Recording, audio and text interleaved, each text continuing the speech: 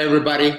This is Vineet Devaya, CEO and founder of teleportme.com, and I'm welcoming you all to our second live session that is specifically for the groups of 360 photography and also 3D capture in the future. And today is we have a very special guest, someone who has spent a considerable amount of time doing research on the the feasibility of virtual tours as a marketing tool.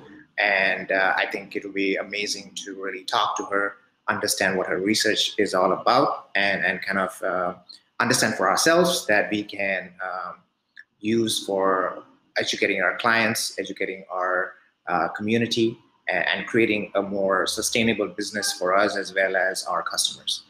So without further ado, I'm going to bring in Kelley Anderson, and I hope we all have a great time.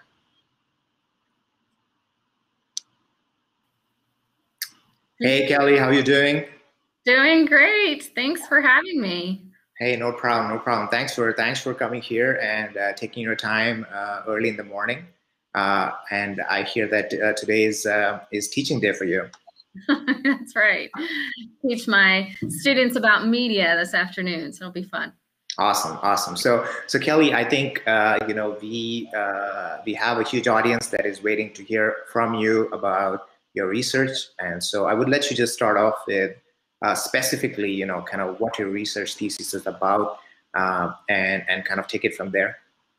Sure. So I know you wanted to also, just to give a little bit of background on me, I am a doctoral candidate, which means I am about to get a job and start with a PhD on the end of my name, but I actually have 15 years of industry experience, predominantly in CRM and consumer insights coming in before I started my doctoral study. But I actually had this really unique experience just before starting my PhD of selling my house where, of course, I hired a marketing-oriented real estate agent who happened to use 3D tours. And I'd never seen the product before. I was, as a marketer, blown away by the capability. I found I was even doing unique things that is not usual for my behavior in selling homes, and having sold homes before, that seemed really odd for me. So I guess you could say that really piqued my interest as a side project, to start looking at MLS data. And so looking at multiple listing service real estate data to see if this really did help sell the house faster and for more money. And that's how it got started, and my dissertation work from there on just sort of snowballed. So awesome. My research at high level really talks about emerging technology, but right now predominantly in the VR tour or 3D tour area, and looking at it from a systems perspective, understanding how it's impacting both consumers as well as how we build markets, and then looking at that related to brand and consumer identity. So in a nutshell, that's what I study. That's awesome. That's awesome. I think MLS is the mother lode of real estate data. So I think that's a great place to kind of come up. And we have a lot of people tuned in, I mean, we have Joachim, who is from Norway. Joachim, hi. I think I can do this here, which is pretty cool. There you go. And we have Sean, we have Matt. So we got a lot of people, so that's good. We have Martina. So hey guys, thanks for tuning in, and so let me ask you some hard-hitting questions on the real crux of what people are here to find out. So I think the important part really is that you looked at MLS data, and from your research, about 125,000, somewhere around there, and you came up with some insights. So please share with us the insights and a little bit about the methodology so that people understand where you're coming from and so on and so forth. Yeah, absolutely. So the study actually started with a data set from 2016 to 2017 in a southern market. And that was actually only a little over 18,000 listings. But we were able to uncover through multiple regression analysis where we did a number of different layers controlling for those property factors. So things like the square footage of the home, number of bedrooms, bathrooms, whether at a pool or not, trying to at least control for as many of those factors as we could, and really trying to understand if this did in fact increase the purchase price of the home and decrease the days on the market. And what we found is it in fact did. And what was really interesting in this initial study is that we also did interaction effects, because as marketers, of course, we want to know when we add something new, what is it doing to my old marketing? Yep. So how does it change? Exactly. And so what we found comparative to a similar market in the South is from 10 years before a similar study. So VR or VR tours, 3D tours certainly did move the needle. So did photographs to some degree, but video not so much. And so interesting. Yeah, we actually saw that this actually seemed to be a radical marketing mechanism in this market. And really that's found, that's hugely impactful if we're trying to understand what the potential is for VR and what it's going to do in the real estate market. But this was just one market, right? So you said which place is this in the South? It's in a southern market. So I'm not really names. Southern market, sorry. You're good. I know the academic business is crazy. So yeah, we wanted to expand this study and look at it at other geographically diverse, looking at different types of cities and how is it doing in other areas. So we ended up being able to grab some data from about 2017 to 2019 and 3 other markets across the United States from MLS data, multiple listing service, and replicated this study. So again, multiple regression, same control factors, controlling for days on the market when we're looking at purchase price and vice versa. And for sales price, the results were consistent. So in that study, which was 125,000 you mentioned earlier, almost 127, that was consistent about 4 to 8% of the homes, or I should say of the homes in that market, the average home, it increased the purchase price by 4 to 8%. Wow. So and do you have a rough idea what the average price of a house was so that you can put a number? Yeah, I mean, it really depended on the market. That's what's kind of interesting because these were various markets, of course, and they ranged. So we had some where the average purchase price was about $240 and others that were up to $480. Wow. So we're not talking like the New Yorks, right? But we're talking about good average American metro markets that still are ranging in their price points. Right. I mean, still, 5% is almost your brokerage fee, right? Or double your brokerage fee. So I think that's pretty interesting. And just for people, I think there are a lot of people probably who are not from the US. The MLS listings are kind of the open sourced. I don't know if open source is really the right word, but basically all the buying and selling of houses goes into this massive database in the US. There, everything, price, space, photographs, and everything is kind of like an easily searchable database. And researchers like Kelley, do you get free access to it, or do you have to pay for access?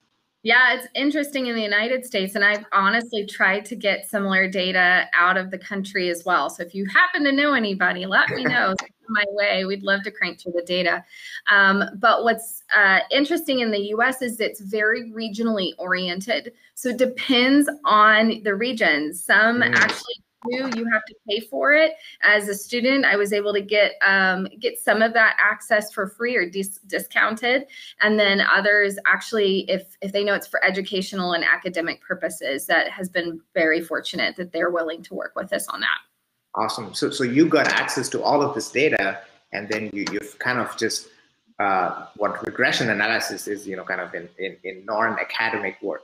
It's just basically like taking factors in and out of a comparison, right? Basically, just to like really dumb it down. And right. and when you looked at it, you saw that the videos performed the lowest. Is that what you're trying to say? Like out of the photos, the virtual tours, and the videos, the impact of the videos was the lowest. Is that? That's really market dependent, and it's very market. Yeah, because even when we're looking at days on the market, in one of the markets, the Midwest market, days on the market for VR and for video actually flipped. And I think it's just because they're not using it very much, and it's used for those properties that they have to sell. They've been on the market for a while. So I think there's other variables, of course, at stake we can't control for with this analysis. Yeah, but purchase price, seeing the effects on purchase price, which honestly, from an academic standpoint with the statistics, the R squared was so much higher. So we're feeling much more confident versus days on the market is a little hard to pin down, but purchase price actually has been pretty clever. And I see Martin's question. Oh, you can see the comments too? Oh, there you go. Okay, that's great. That's great. So I was, just all chips on the table. This is a new software that I'm trying out. So a lot of new things here. So I think let me put up this question here from Martin Gordy Fairbairn. With all this data we put up in a graph or chart. Yes. So what I do have available on my website, which I'm sure that can be shared afterwards, is I do have a link to at least the summary that has those high level statistics. It's nothing major and deep. Obviously, that data is held for the MLS boards that actually participated, as well as for, honestly, we're still working through drafts and getting this published. So once that's published, then it'll be fully accessible to everyone. There are some conference papers where there's more information. You can find that on my website as well.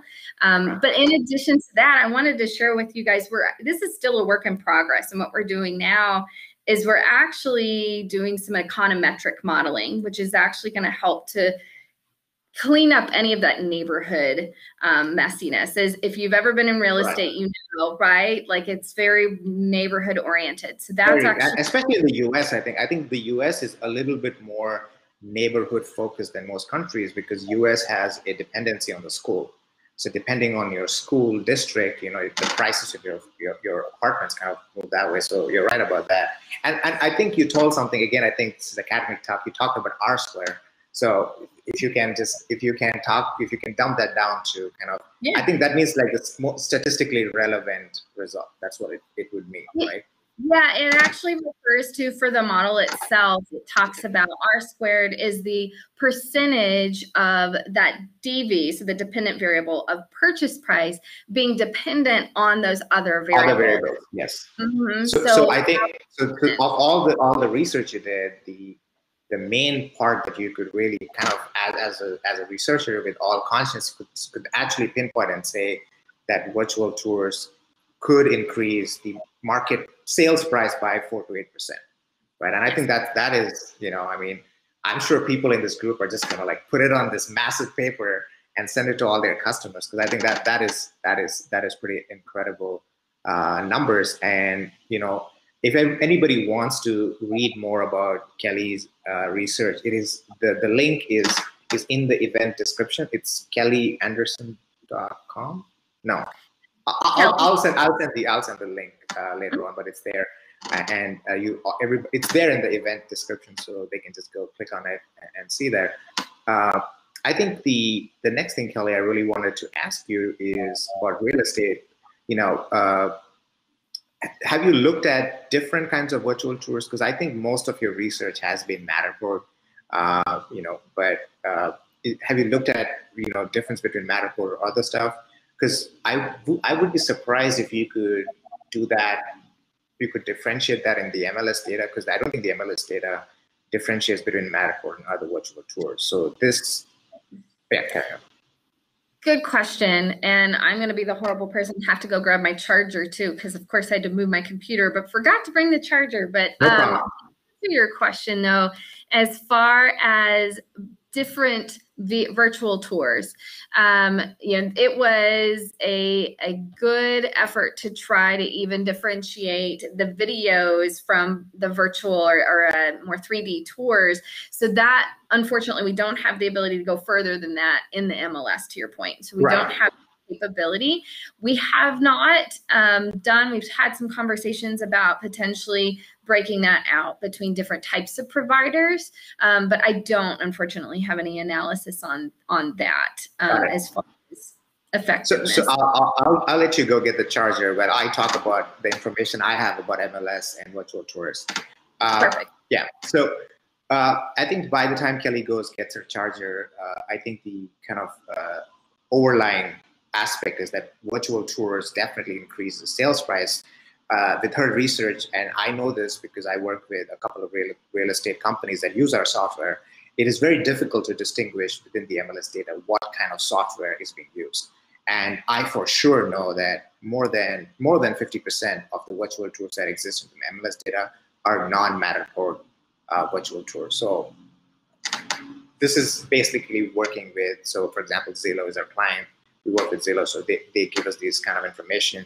And so I think that this is really important data. And I'm gonna, once Kelley is ready, I can see her, I think she's ready.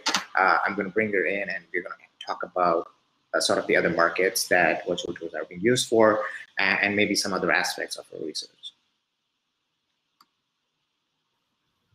Hey, Kelley. Thanks for welcome back. There you go. You know, the one good and bad thing about live is that it's all live. Yeah. So Kelley, tell us more about. I think that you have started kind of a very preliminary work on rental market. So I would love to hear about that kind of study and the methodology that you're using there. Yeah, absolutely. So we have done some experimental, or what we call quasi-experimental, because of the way that the analysis works. But what we're doing is we're comparing photographs to the 3D or VR tours in different property areas. So of course, real estate, that of course being the first starter, it really started with qualitative work going into there to help in our understanding that potentially it appeared from the qualitative work that it wasn't just something where consumers were just immersed and they're sold, right? But sometimes they don't even have to look at the tour for very long, but it ends up being a signal that the product itself or the home is of higher quality. Ended up going in and testing that photographs versus the 3D tour in real estate, but also with apartment rentals and vacation rentals. Got it. So you haven't gotten to the nitty gritty yet, but you kind of are looking at, and you can kind of make an assumption that it is an indication that this is a more reliable vacation rental, because when you're going on a vacation, you can't really, with real estate, you can actually go to your neighborhood, maybe look at the stuff and come back. Whereas vacation, you need to be very sure that this is what they show. And I think with 360 tours, because you can see the entire space, there's no trick photography.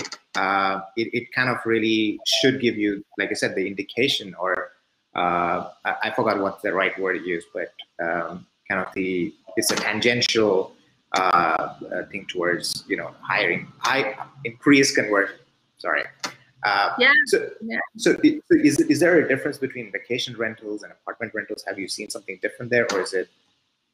Actually, it's consistent. So the model that I tested was consistent across all three of those verticals. And so within even the vacation rentals, we saw specifically when a consumer felt that the technology itself was more innovative, it was more likely that they felt that the home itself was a higher quality, and then therein they were more interested in purchasing or renting the space. Got it. Okay, so I'm gonna. There's a lot of questions coming, Kelley. You are a hit. So, is there any specific question you would like to answer? If you can see them, I can just put them on once you tell me which one you want. Yeah.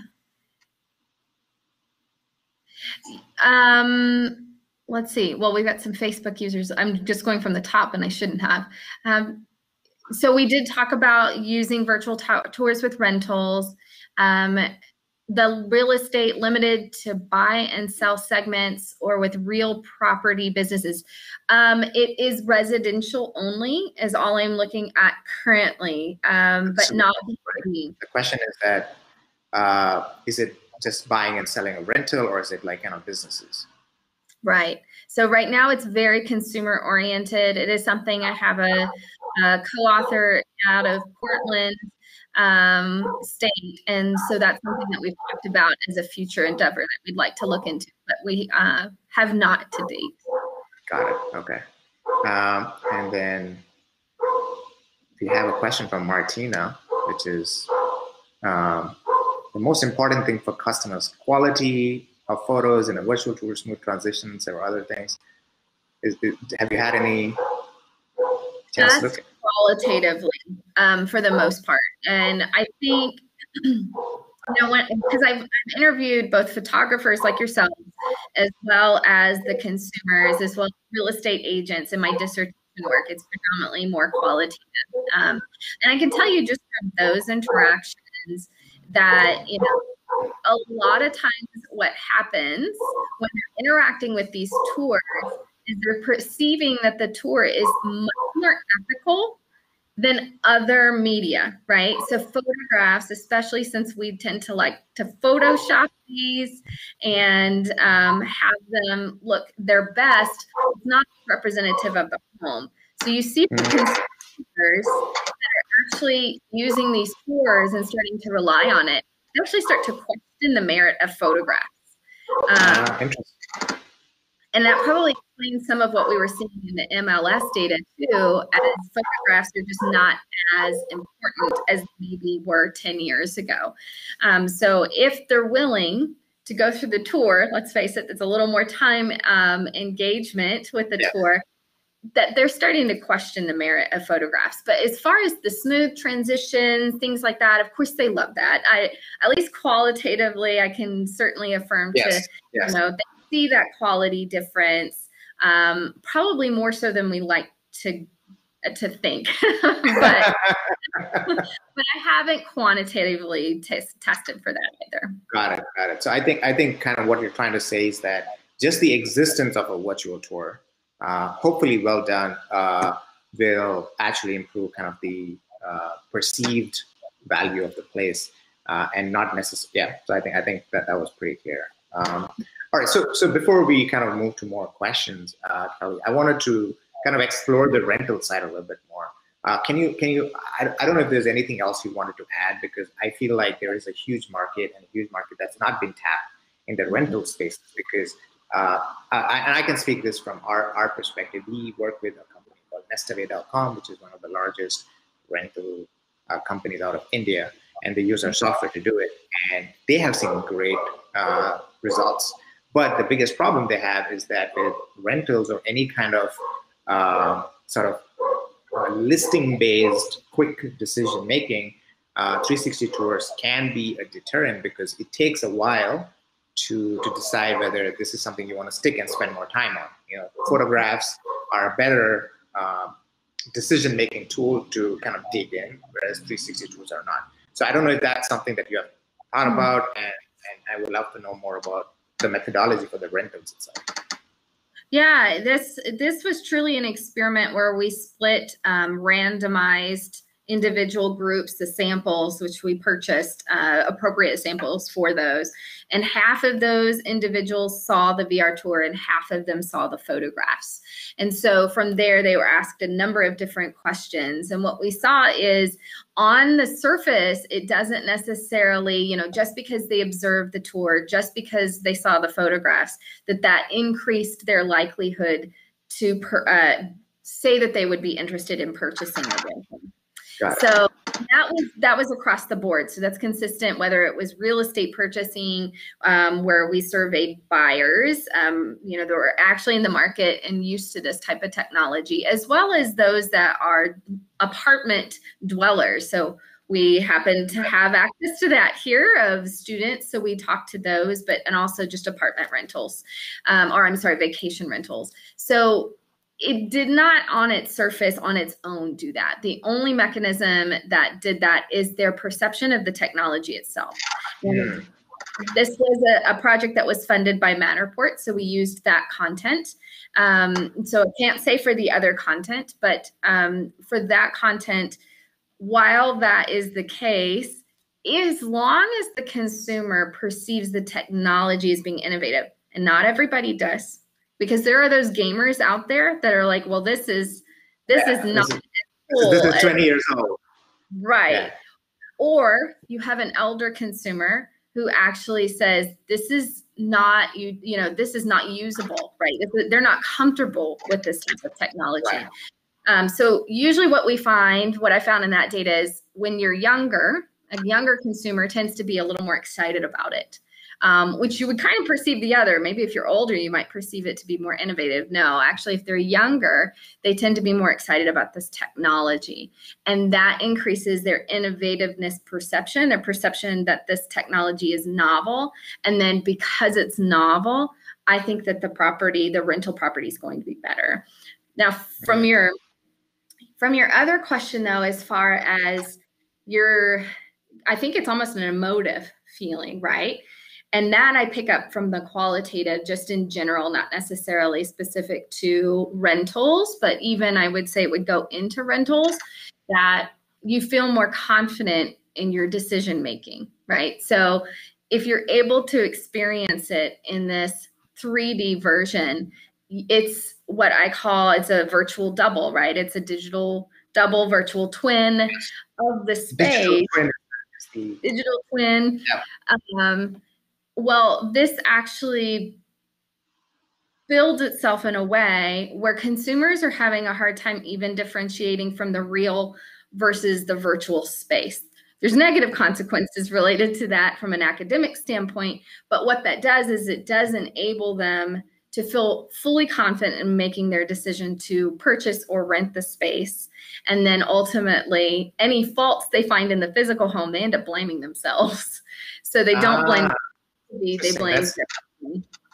Wow. So that is kind of like a human psychology thing, because what you're saying is we already gave you the virtual tour, which is I gave you all the information you had, and the consumer, if they're unhappy with the product, they don't really blame the realtor, or they don't blame the person that owns the vacation rental. They blame themselves because they were given all the information. Oh, that's very interesting. And can you give a little bit more taste on how you figured that out? Like, is it just qualitative? Is it just like you ask people questions about it? Right. And very few actually mentioned that they found there were differences between the physical and the digital. I found one informant, for instance, who actually works with VR technology. He blamed the technology. So that was a little bit unique. The other informant, that the example I'm sharing, is she realized after purchasing the home that the shower trim was not what she thought it was. She thought it was going to be, trimless shower stall, and it happened to have the silver trim on it, and she didn't love that. But she was also like, but that was my fault. She literally said, that was my fault. I didn't pay enough attention. And this is something that even theoretically we do concern ourselves with, of, when we start blending the digital with the real, what happens in the consumer as a consumer's role, right? We're able to have a lot more agency in making these decisions as a consumer, but what kind of negative consequences are coming as a result? Well, there's a lot of work that you have to put in as a consumer to feel confident. It's great, but there are negative consequences as well. Yeah, because that's exactly, I think, what I was trying to tell you, is that they felt the research that they did was like, people felt like they had to do too much work to come to a conclusion of whether they wanted to rent or not rent. And I think maybe that's what kind of is similar to what you're talking about. Moving away from kind of real estate buying, rentals, are there other industries that either you have looked at tangentially or have come across in your research that are really good sort of use cases for virtual tours or 3D tours? Yeah. Yeah, absolutely. I know we chatted a little bit before about some research I'm about to do, but it's not there yet. But I know it's kind of exciting for you all, so I at least wanted to share. One of the things we're about to start is investigating the potential for monetization for museums in this tour. I mean, we all know we're not able to go to museums right now. So how do we keep these typically governmental backed, or even if not governmental backed, nonprofit organizations afloat during this time? And so, you know, many have, I know from looking at boards, that's a big question, right? Like, well, how can I monetize this as a platform?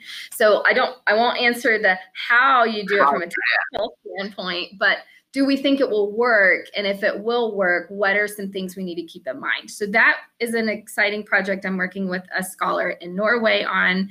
And so TBD on that. That'll be fun. Maybe if we get it done within 6 to 8 months, which is probably, yeah, we will have a second session. So before we carry on, Kelley, what I'm going to do is I'm going to ask people who are listening. You know, this is a 1 hour thing, and you know we're kind of at the half an hour mark. So start leaving your questions, and you know, with 15 minutes left, we'll kind of start digging into some of the questions and answering them.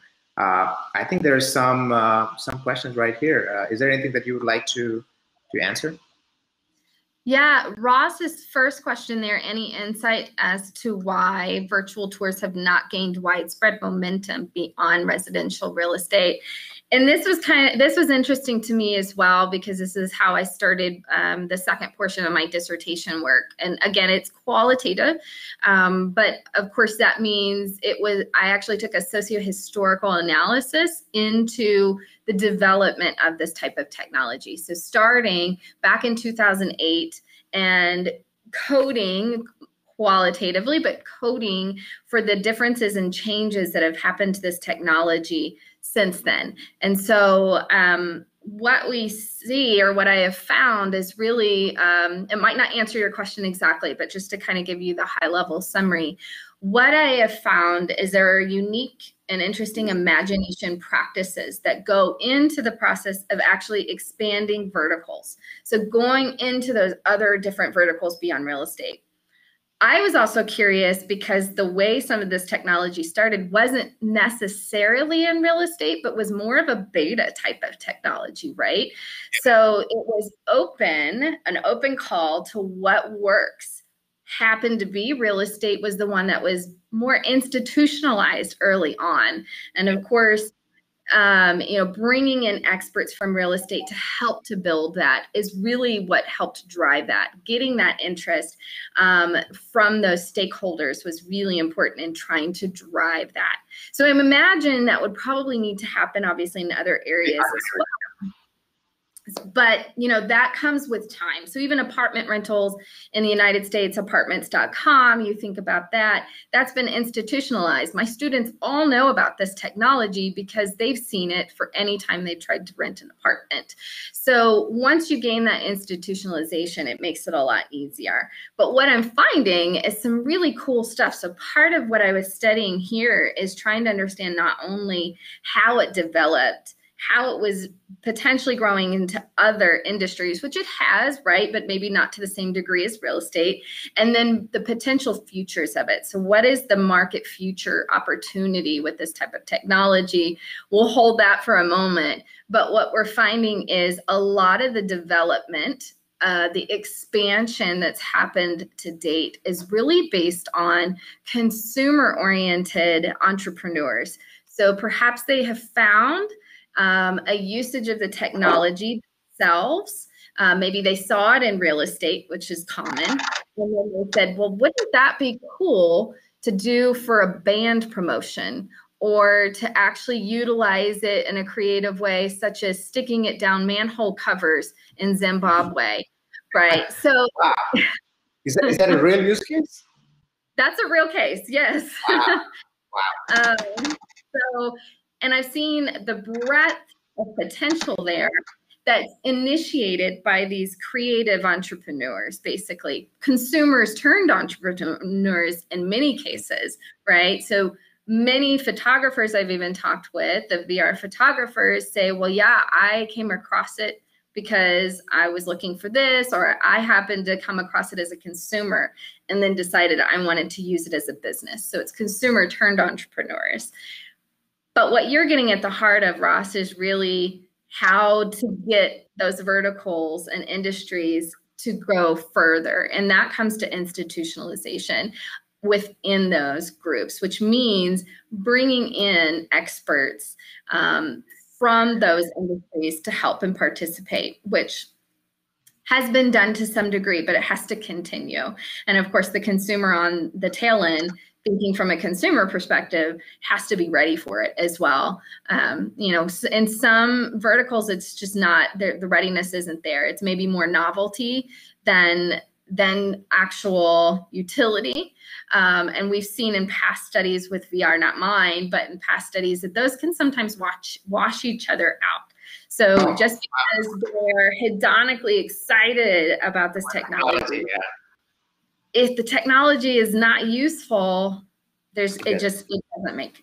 Yeah, and I think this is kind of maybe something that we are seeing now is, you know, I've been doing virtual tours for, you know, since 2009, and so I've been in this industry for a while, and I remember the time where it was just exciting technology. People would, you know, kind of just get it because, hey, this is really cool. We're going to put it up on our website, and people are going to think we're really cool. Which is, you know, starting from what you were talking, which is that they are impressed with the technology and they're impressed with the innovation, and hence, kind of associate that person that is showing the innovation as innovative and hence better, right? And so that's kind of how it was, you know, for the most part of the market, and kind of. With 360 cameras, it became a little bit more accessible. And now with the pandemic, I think it's kind of really pushing it from a nice to have to a utility. And I think that's just an interesting, and you make a good point about, you know, entrepreneurs and consumer oriented entrepreneurs really kind of bringing, taking a technology and kind of adding it to an idea they have to solve a problem that they have, right? And I think this group is filled with such entrepreneurs. I think most of the people in this group are kind of small business owners, photographers, technologists who love 360 and 3D technology. So, you know, just to answer your question, I think it was Ross. I think it was Ross, right?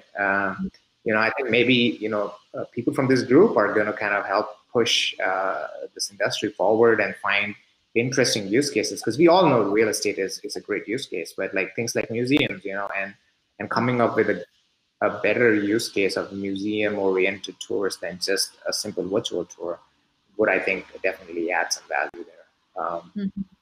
So yeah, I mean, let me see, is there anything else, any other questions before? Is there anything that you would like to answer? Asking about Facebook user at 10:05 asked, other niche markets, 10:05 my time, sorry.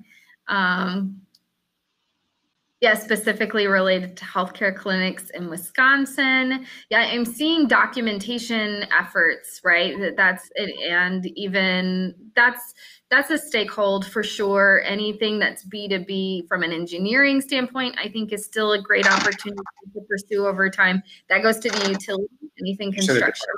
Yep. Documentation is a massive industry.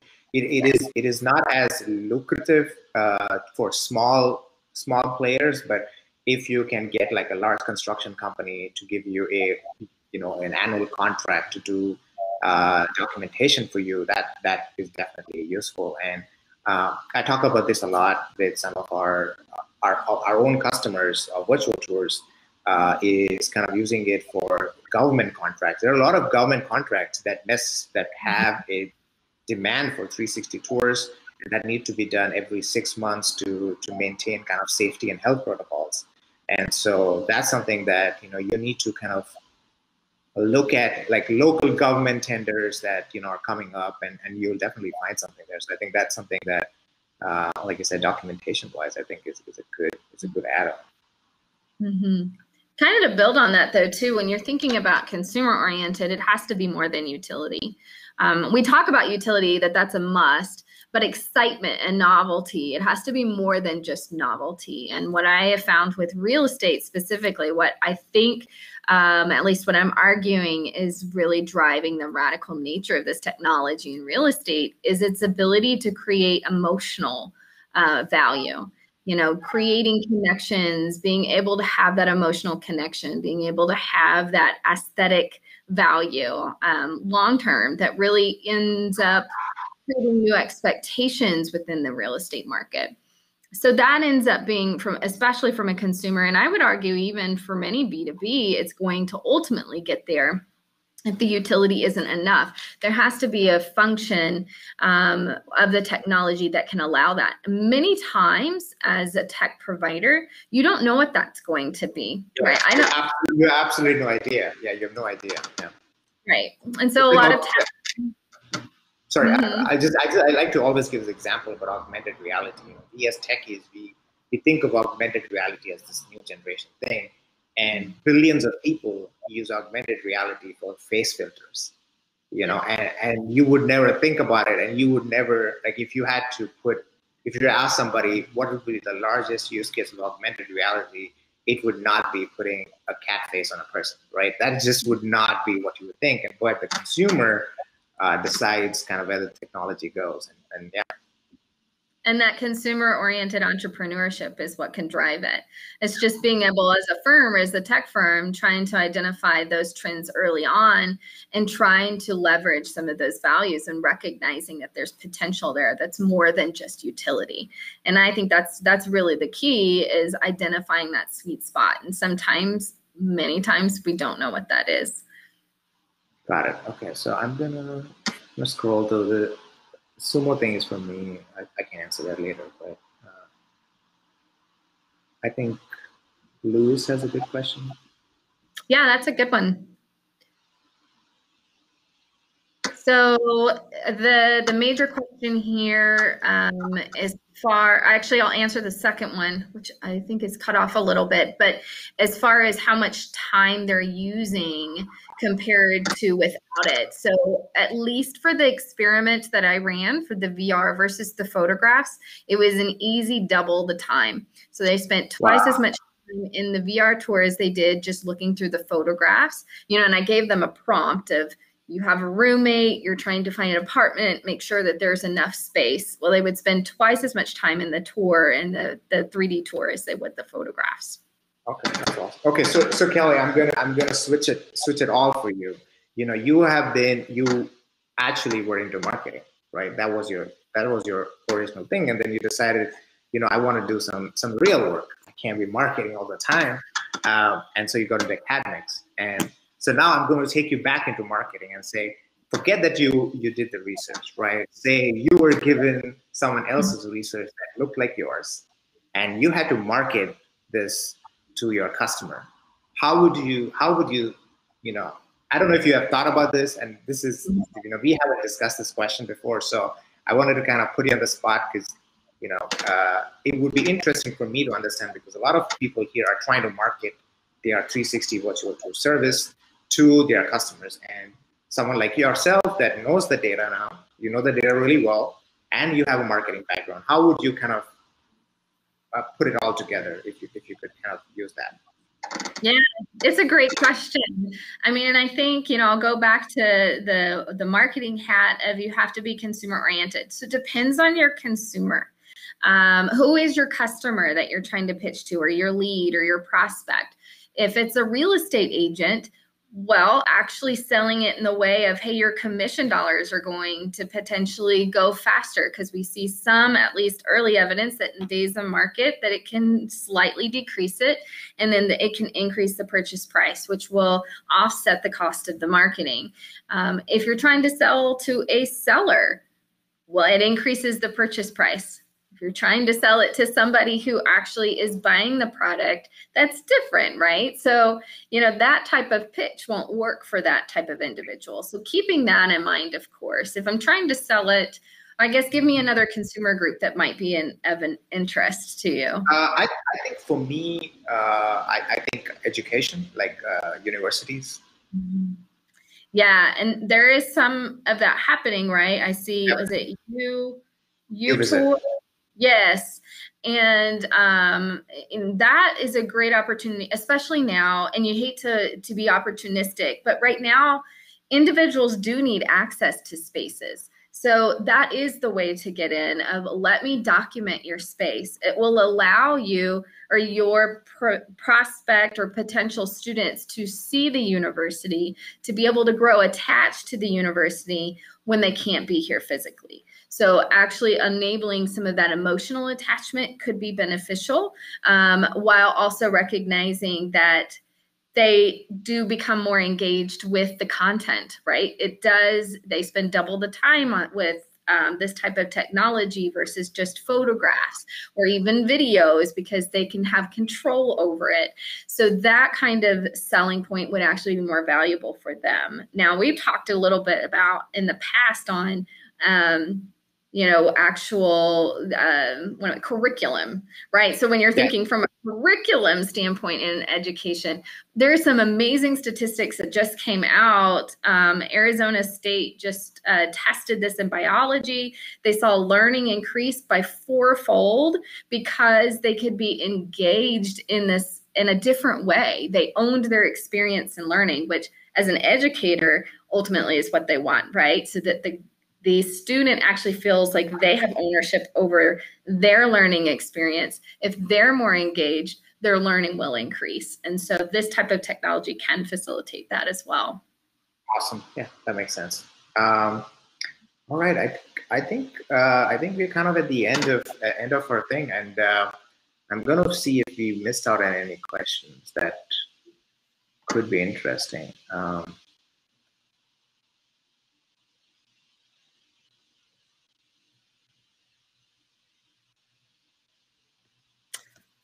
Did you find something? No, I was just thinking I don't have a way to add into the chat, but I will send the KelleyAnderson.com is my website, and you'll see a research tab there, and that can give you more information. And if you have any other questions following that, feel free to reach out. I love talking about this, so do anytime.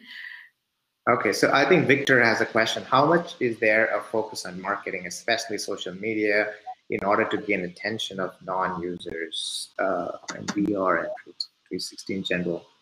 I'm not sure what the question really means, but in order to get attention. I think you're thinking more from an integrated marketing standpoint, right, Victor, of how can we bring to light the technology so it can be used by non-users, because not everyone has been exposed to this type of technology. And I do think social media is a good outlet for that. It depends on the context or the vertical that you're in. A lot of times, I haven't done enough research, I probably should, into real estate using social media. I know that's a hot trend right now. The potential capability of that, I'm not familiar with, but it does seem like it would be a good medium to get that out there. The bigger thing, more than anything in real estate, would be just stitching in with that localized listing service or having it on a website page. So again, going to an integrated standpoint, when you have a sign in the front of the yard, it's not about selling the agent, right? And a lot of agents have a hard time with this, but it's about selling the home. Oh, yeah. Yes. So the more that you can actually sell the home on that listing, with, of course, a little bit of information about the agent, but even having maybe a QR code that can allow them to land on that landing page for the home, where it has the VR tour, where they can visit it before actually coming in. Thinking about it from an integrated fashion is the right way of thinking, though, Victor. Got it. Luis has another question about, do you know the percentage of real estate listings? Not in all of the United States, but at least for the markets that I'm doing research in, it's anywhere from 2 to 5%. And that was as of 2019. We just got data for 2020 on one of the markets, so we can do more of a natural experiment and see what the pandemic actually did in at least one singular market, but it's still pretty small. There's still a lot of opportunity. Yeah, there's a huge market still, even in just real estate. And we work with Zillow, and they tell us that even though they keep pushing the 360 tours, it's still at like a 5%, 5 to 10%. And some of us in the group, and even in our space of selling software, we always say real estate is the worst most competitive space, because there just seems to be, everybody seems to be viewing virtual tours.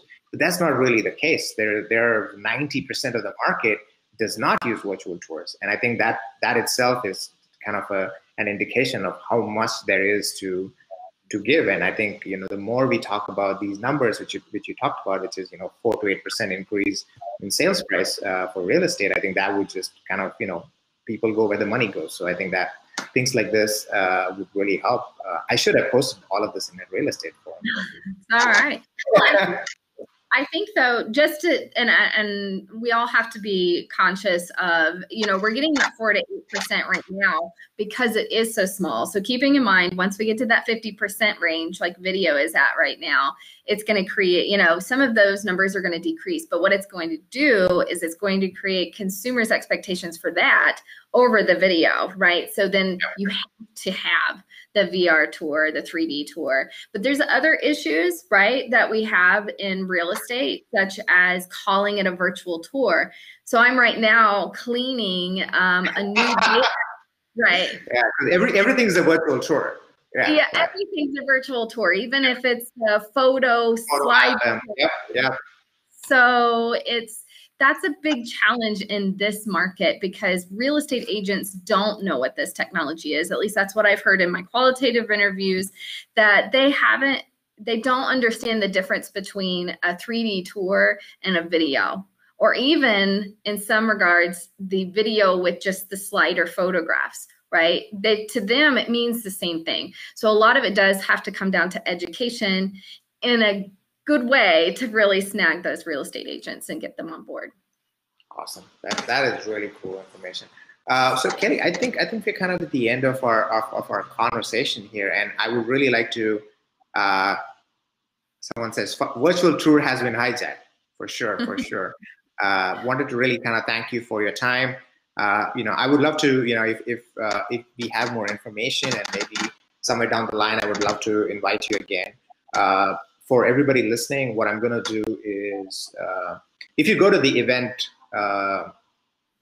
description, I'll put your email there, your website there, and people can contact you if they want more information. What I'll also do is I'll sit down with you maybe next week or the week after that to create kind of an infographic, so that when I actually publish this to YouTube, so this video is going to probably go on YouTube. We can kind of put in those links, put links for your research. And I read your paper. I think the methodology that you have employed is really cool. You've used big data, which is really cool. It actually makes a lot of sense. And the MLS data is structured enough where it's not messy data. So, so I think the methodology is kind of, structured enough. That's why I said structured enough. Yeah, comparatively. Yes, comparatively, right? So I think the methodology definitely makes sense. I think what would be interesting is kind of looking at different market segments. I feel construction is a market segment where there's massive value that can be unlocked and tapped. And I think, somewhere there we could have a conversation on that. Okay, people keep saying paper link. Everything is in the event description. But Kelley, do you want to just spell out your website? Because I don't know if I can put it here. Maybe I can. I know. I was just looking to see if I could pop it in the chat, but I can't. It's KelleyCoursAnderson.com. So that's KelleyCours as in Sam, Anderson there, ANDERSON.com. And you'll find also more information than you want, but there's a research tab that gives more detail on the research. Awesome. Yeah, I think that's it for this week. Thanks a lot, Kelley, for your time. I'm going to put you off air. Just stay there, and I'm going to kind of like wrap it up in a nice bow, and then I'll meet you off stage. Thank you so much for inviting me. It's been fun. Your research is amazing. So thank you for your time. All right. Bye-bye. All right. Thank you, everybody, for sticking up so long. And this was the second week for our live interview series. We have a interview every week planned. I planned it up till March. So I think I'm going to kind of keep it on for about a year or two. If you are interested in knowing of the next talks, follow Teleport Me Virtual Tours page, because that's the easiest way to do it, because in the group, some are private, some are public, so it's really difficult to kind of get the information out to everybody. And yeah, I mean, thanks a lot, and keep the questions rolling. If you ever want, go to Kelley's website. She has a lot of great information. And I want to shout out thanks to Mick Tai from 360rumors.com, who kind of let me do this with him. So I think that, and also a shout out to Atlee Joseph, who let me use this software, because last time was a little bit tricky because I kind of messed up a little bit with the audio and all of that stuff. So no, that's it. Thanks a lot, guys. And I hope to see you next week with another live session. If you're interested in knowing what it is, definitely follow Teleport Me Virtual Tours. I'm going to try to spam all the groups, but I can't really say who's going to see it. So see you, everybody. Bye-bye.